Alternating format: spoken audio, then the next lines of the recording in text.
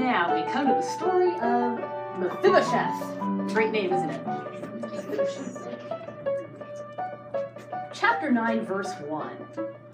And David said, "Is there still anyone left of the house of Saul, that I may show him kindness for Jonathan's sake?" All the way back in 1 Samuel 19, Jonathan had David swear a covenant not to kill him or his family when he became king, which would have been standard practice at the time. Jonathan said, "Let not the name of Jonathan be cut off from the house of David." David agrees. So David finds out from Ziba, Saul's former servant, that Jonathan has one son still living, Mephibosheth. Mephibosheth is lame in both feet from a childhood accident, and he lives way out in the boonies in a small nowhere town across the Jordan River away from the action. So, David sends for Mephibosheth, son of Jonathan, son of Saul, the next man in line in the house of Saul. Yes? Is that Mirabal? Is that another name for him? Mephibosheth, yeah, he's got two names. I guess we're using different Bibles. It's harder to follow. Okay, here's a tangent. Mirabal is what they have? Yeah. Okay, that was probably his real name. There are several names here that end with Bosheth, which means of shame, because whoever was writing this, the prophets, could not bear to write that some of the Israelites were naming their children after the pagan god Baal. Oh. Mirabal is named after Baal. Who's the other one? Ishbosheth is Ishbal, Saul's son. Same name, but any name in the Old Testament that has a Baal at the end sometimes gets transliterated Bosheth instead, because the prophets don't want to write Baal's name. Yeah. Learn something every day, huh? So, Mephibosheth, next in line in the house of Saul, has been summoned to the court of David. What does Mephibosheth think is going to happen next? Absolutely. Sudden, instant death. Mephibosheth shows up in front of David and falls on his face. David says, "Do not be afraid. I will restore to you all of Saul's lands, and because of your father Jonathan, you shall eat at my table always." Mirabal is astounded. "What is your servant that you should look upon a dead dog such as I?" And from that day forward, Mephibosheth moves into the palace and becomes a part of David's family. David kept his promise to Jonathan extravagantly. Mephibosheth expected death. David makes him part of the family. That's the kind of mercy God shows us. Unconditional love. We are sinners, subject to death. But God brings us into the family, his family. David's extravagant goodness to Mephibosheth only gets crazier during the rebellion of Absalom. I'm going to jump ahead a little here, like 20 years. In the rebellion of Absalom, David is forced to flee Jerusalem. People are defecting to Absalom left and right. Ziba, Mephibosheth's servant, tells David, "Mephibosheth has betrayed you. He's joined the rebellion. He hopes that he just might emerge as king at the end of the day." David's struck to the heart. Here he is. He's been his father for 20 years. And so David, gives Ziba all of Mephibosheth's land and starts mourning for Mephibosheth. But after the rebellion, David comes back to Jerusalem. And there's a mosquito on my nose. And Mephibosheth says to David, "No, I didn't join the rebellion. Ziba sided with Absalom. I wanted to leave Jerusalem with you, but because of my bad feet, I couldn't, and Ziba would not take me with him. He lied so he could get my land." One of them is a liar and a traitor to the crown. Which one? So, which one's lying? Any idea? No, Ziba. Honestly, I think the answer is probably Ziba, but the text does not make that clear. Why not? David doesn't care. David doesn't bother with an inquiry. He forgives them on the spot, splits Saul's land between them, and welcomes them both back to the family table. This is almost unbelievable mercy. And it's the same way God treats us. God loves us with the same extravagance. David made a covenant with Jonathan. And because God's made a covenant with us, he's never going to break it. He makes us his children. And even when we sin against him, when we come back to him, he welcomes us home with open arms. It's the way God treats us. How about us? Can we love the unloving? Can we show that same kind of incredible mercy that David showed to a traitor, not even knowing or bothering to find out which one was plotting against him, just inviting him back to the table? After David becomes king in Jerusalem, God continues to give him great success in battle. David builds a regional empire. It's a long list of conquered nations: Moab, Edom, the Amalekites, the Ammonites, and more. All of these peoples are conquered by David.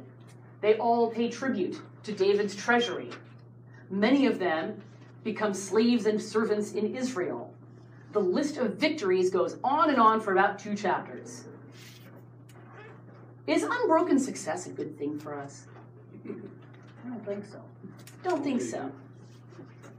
You know, God was blessing Israel, but I'm going to speculate that this unbroken success wasn't a good thing for David. Power corrupts. David, as we head into our next story, is going to start getting arrogant. As we head into David and Bathsheba, let's take out our papers that show David's family tree on it, his wives and children, and take a moment to talk about polygamy. So at the time of the David and Bathsheba story, David's probably about 50 years old, more or less. We don't have a really good date stamp for that. He's got at least 7 wives, probably more. He's got at least 10 concubines, probably more. Let's give it a little history. Why did ancient Near Eastern kings take multiple wives? Well, for love, for lust. A surprisingly large number of them are because of treaties. You make a peace treaty with a foreign land, you marry the daughter of the neighboring king. Lots of them come by treaty.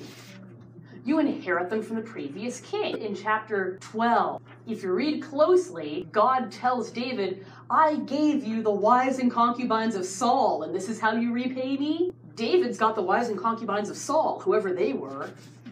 They get inherited. They're passed down from one king to the next. Another reason Near Eastern kings take multiple wives: sheer social status.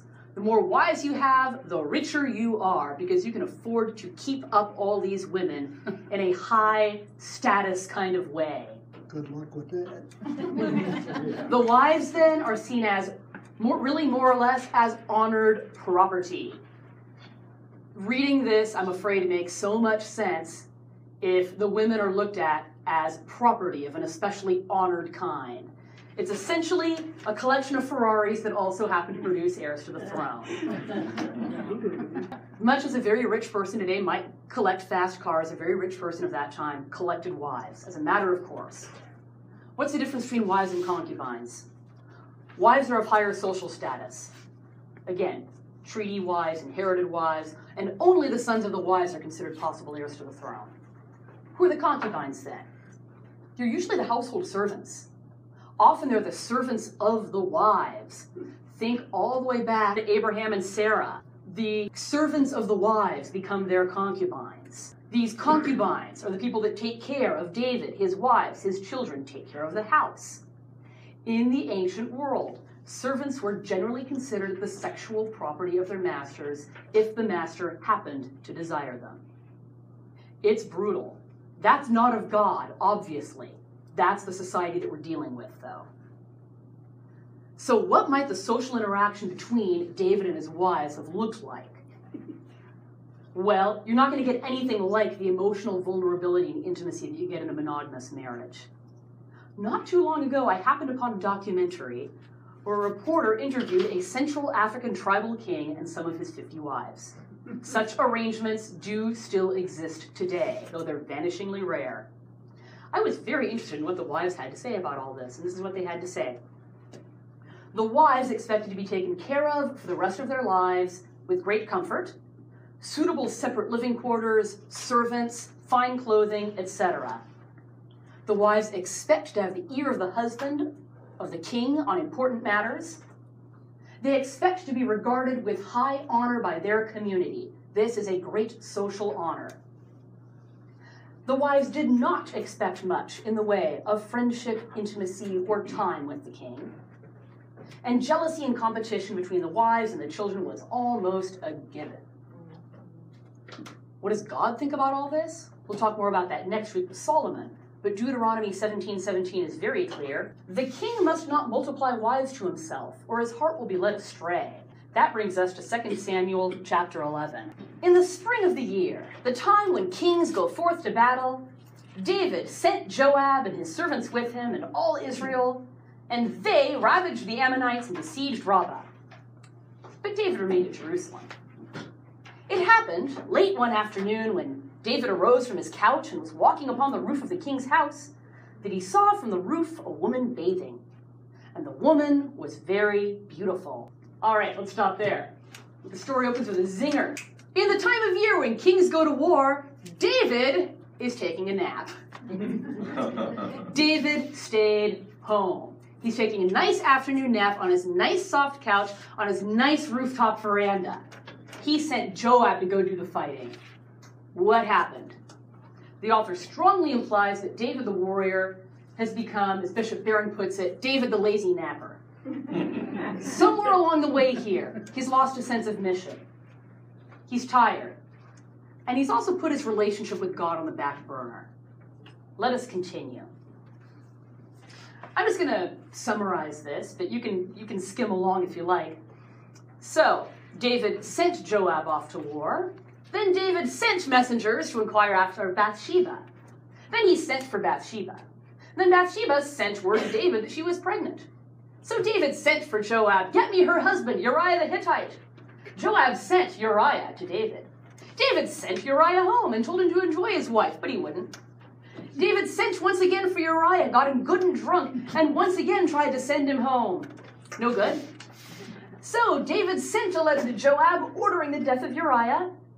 Joab sent Uriah into the hardest fighting, got him killed, and sent word of his death to David.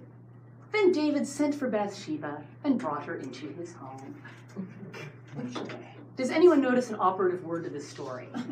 David sent. It's in every other sentence. David sent, David sent, David sent. Who is this sending David, lording it over everyone? Whatever happened to David the Good Shepherd? David who cares for the flock of Israel. Now, in any other Near Eastern kingdom 3,000 years ago, this behavior wouldn't be a blip on the radar screen. It would be completely expected. David, though, is supposed to be God's king, subject to the King of Kings. And instead, David is playing God with other people's lives. We play up the lust when we retell the story, because that's the most obvious part of the story. But I gotta say, this is really a story about arrogance. David, in his arrogance, has committed adultery and murder. He's messing with people's lives, real people, for his own personal desire and personal convenience. How do we treat the people around us? Are there situations where we lord it over people? Are there situations where we treat people according to our personal convenience, instead of humbly caring for them and helping them to be the people God is calling them to be? So what is God's response to this situation? You gotta love the irony here. Chapter 12, verse 1. And the Lord sent Nathan to David. It's God's turn to do a little sending. The prophet Nathan tells a story guaranteed to touch David's soft heart, disguising it as an actual court case. The rich man with many flocks and herds steals a poor man's one pet sheep to feed a guest. David becomes angry. He blurts out, "This man deserves to die. He shall restore the lamb fourfold." Nathan says to David, "You are that man." Nathan tells David that his egregious sin is going to have egregious consequences. The sword shall never depart from David's house.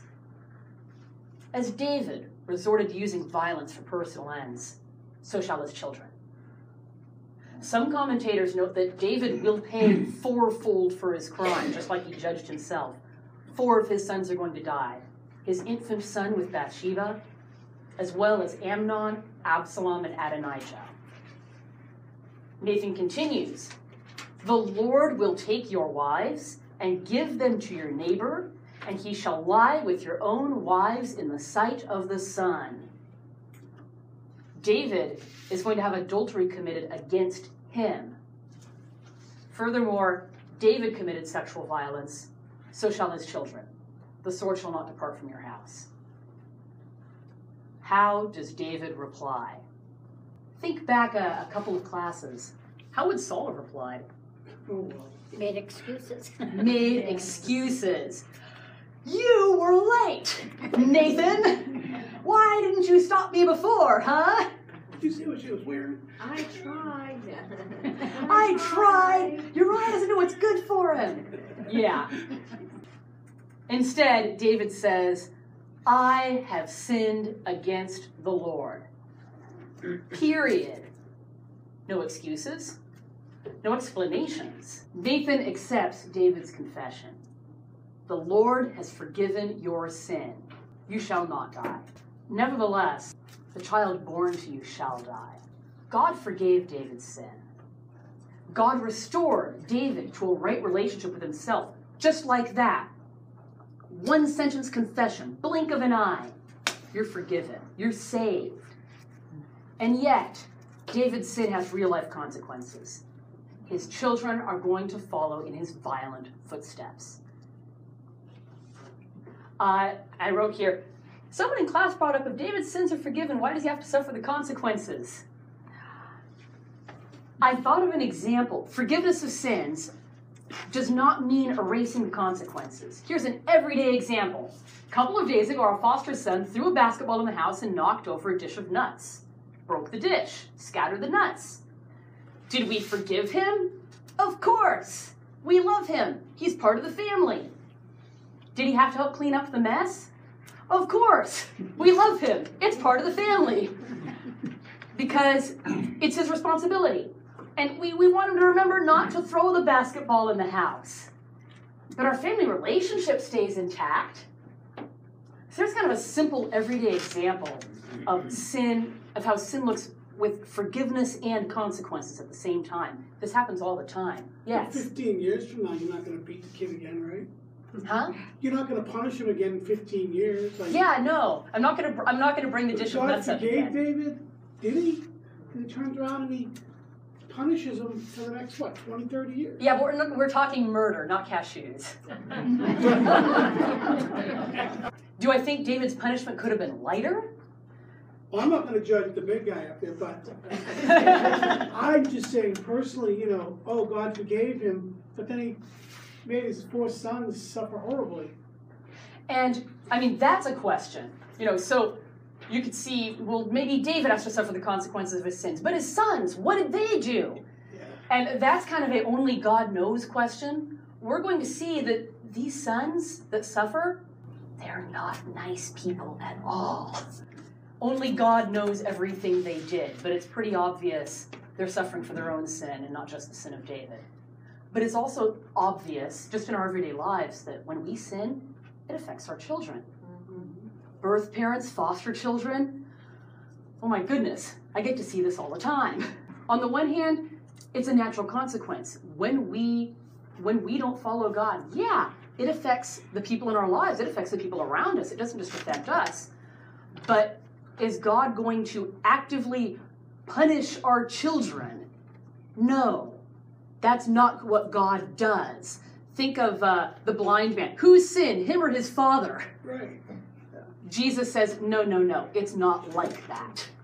And again, that's just something that, again, we can see in our own everyday lives. It's not that God is mean. It's not that God wants to punish David's children. It's just, when you do this, you're setting an example for them to follow.